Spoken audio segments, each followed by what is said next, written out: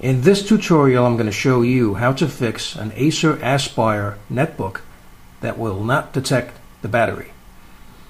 Now what happened was when I turned the netbook on, as soon as I removed the power cord, it would just turn off and the battery wouldn't charge.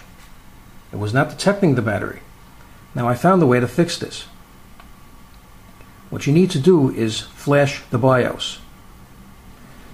Now I'm going to show you how to do this.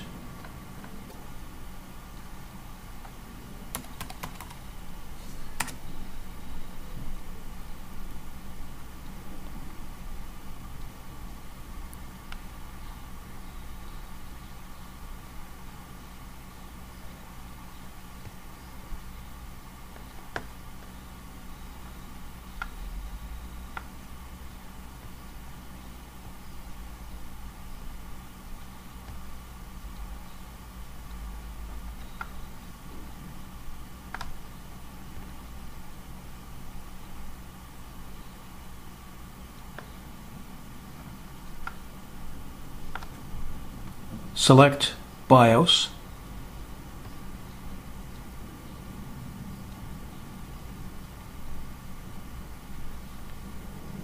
And just click right here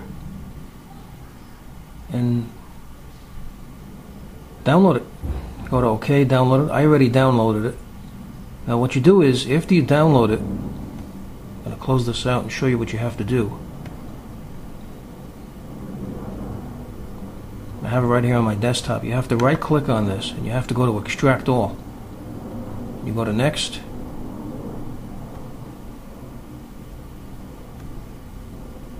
See, it already exists because I already downloaded it. Just go yes, just to show you what you have to do.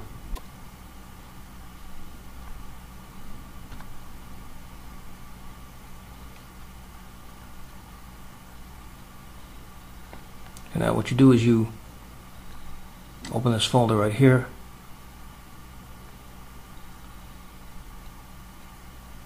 And you just select Inside Flash. Just click on that. You go to Run. Now what's going to happen is after you run this, it's going to flash the BIOS and the computer is going to shut off and reboot.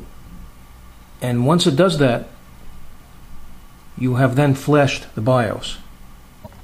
Okay, so as you can see, everything's unplugged. And I just want to show you, I'm going to turn it on.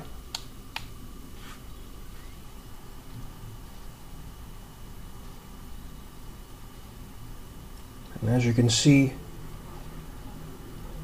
the netbook is running on the battery without being plugged in. And as you can see right there, it's fully detecting the battery. See the battery meter right there.